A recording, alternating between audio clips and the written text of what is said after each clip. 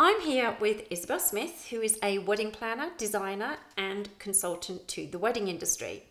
And today, Isabel has graciously agreed to do a mock wedding consultation with us so that we can show you not exactly how it should be done, but how Isabel does it, so that it gives you an idea of how an experienced planner would conduct a consultation with a bride.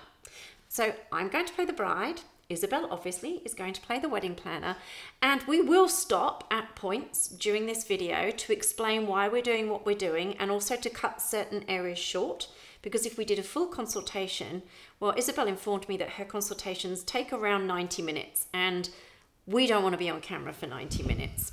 We are, however, going to split this into 3 different videos, so it'll be a 3-step process, starting off with getting the bride to talk all about herself. So we are now going to assume our characters of bride and wedding planner. Enjoy. Over to you. Kylie, how are you today? I'm great, thank you, Isabel. Thank you so much for coming to meet me. It's no so problem. exciting to be here and talk to you about your wedding. I am excited. Oh, I'm so pleased. Tell me everything. Where did you meet? How did you get engaged?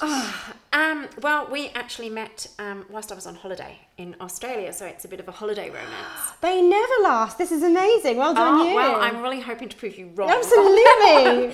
But yes, I met my fiance in Australia, in Queensland, in Brisbane, whilst I was visiting friends. And within 3 months of me coming home, my fiance saved up the money to come and live with me here in the UK, so we could spend time together. And 2 years down the line, we are now getting married. Oh, this is so exciting. What a lovely story. So tell me, how did you get engaged? Was it very romantic? Was it down on one knee? It was romantic. It was quite low-key because I didn't want to be put too much in the spotlight. So we went to my favourite restaurant and he did get down on one knee and there was a violinist playing, but that's because I play the violin. So. Oh, good boy. Boy done good. Oh, there was a well big tick done. in the box. Yeah, good. Oh, that's fantastic. So you've not been engaged all that long. No.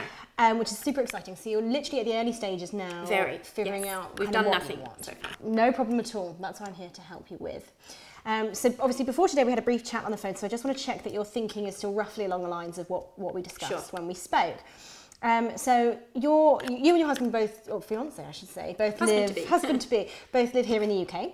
We do, yes. And you're looking to get married here in the UK, followed by a destination wedding with your friends and family in Italy, is that right? Yes, that's right. Wonderful. Very, very romantic. Yeah, we're pretty excited. Good. I love Italy. It's such a romantic country. Amazing food and wine. It's going to be a really good fit for a pretty awesome day. That's what we were thinking. Fantastic. So we had said that you were going to have about 50 guests, roughly. Is that still the case? Yes. Brilliant. No children?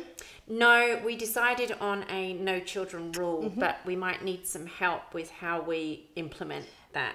Not uncommon, yes. There's always I don't want to upset anybody. No. But really from a budgetary point of view and just for our enjoyment of the day, we don't really want to be worried about having children running around and crying in the speeches and all the rest of it. So we just decided a blanket no. Yeah, fantastic. Well, there's nothing wrong with a child-free wedding. A lot of mums and dads actually quite like leaving their kids with their parents or in-laws so that they can have a weekend off to, to go and have a laugh. I think a few of our friends and family will be quite relieved. Fantastic.